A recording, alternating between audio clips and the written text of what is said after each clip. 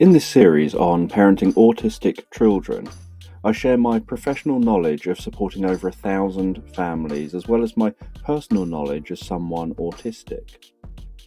This video explores the question, your needs or theirs? This may sound like an odd question. Many parents probably think that everything they're doing is to meet their child's needs, that they rarely get their own needs met because they're focused so much on their child. It could be that the child has challenging behaviour. The parent is struggling to manage this behaviour and seeks to medicate their child to help their child to calm down and behave better. Yet, the child may be perfectly happy with who they are and how they are. This isn't to say poor or inappropriate behaviour shouldn't be addressed, just that you have to be mindful of the reasons for addressing the behaviour. If the medication works to control the behaviour but makes the child feel like a zombie and it takes away something from them, then this may not have been the best solution. The child may now be behaving, the parent may now feel things are better, and home life may be easier. This may have been a quick and easy solution, but a better solution may have been to take the longer road of helping the child with their behaviour over time. Yet, fundamentally, they remain the same person, equipping them with the skills to manage their own behaviour. Using this example I've just given, there's no hard and fast right or wrong answer. I'm personally in favour of avoiding medication unless absolutely necessary. I prefer people to learn and develop skills, but this is often far more time-consuming. The main point is to help parents to look at the decisions that they're making and analyse whether these decisions are focused on the needs of the child or of the parent. If the parent is making the decision to give themselves an easier home life, or because they find something upsetting, then they're making the decision to meet their own needs, not the child's. An example of this could be a child who has very few friends and spends most of their time alone. The parent struggles with this and gets upset that their child is often alone, so they make their child attend clubs and different groups and parties, yet the child is actually happy with the amount of socialising that they do.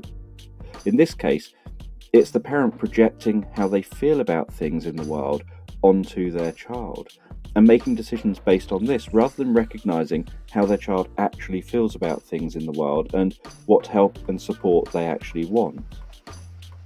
I wouldn't want parents to feel guilty for putting their needs first at times. If a parent doesn't look after their own health, they won't be in a particularly good position to be able to help their child.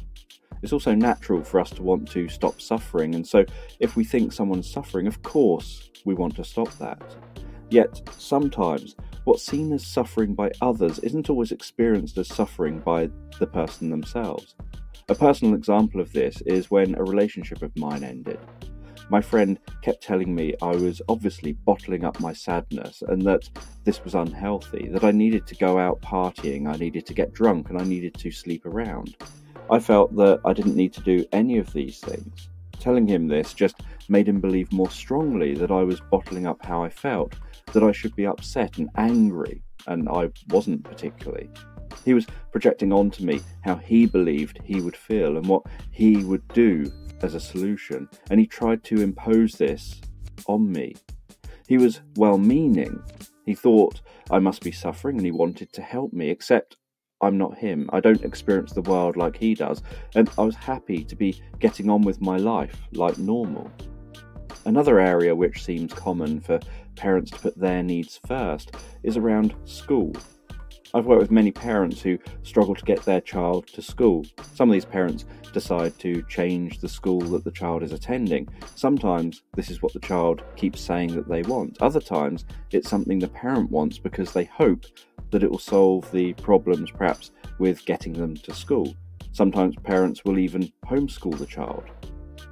There's obviously nothing wrong with homeschooling, but when it's being done because of difficulties getting the child to school, the parent needs to look at whether this is more about making life easier for themselves or about helping to improve the child's education.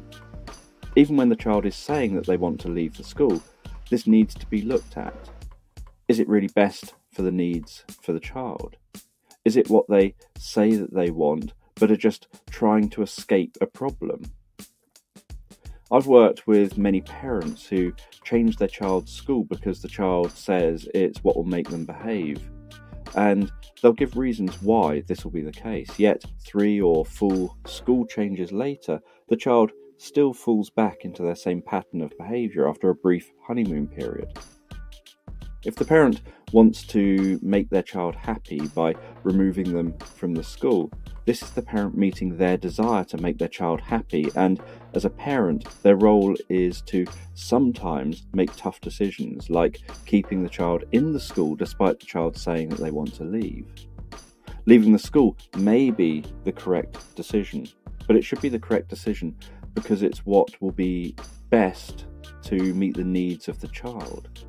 Moving to a smaller school perhaps, or to a more specialist school, or a school which is easier for them to get to, so they perhaps don't arrive at school feeling stressed from the journey, or where the school and the parents feel a fresh start in a new school would be best to help the child settle in and would best help their educational attainment and well-being.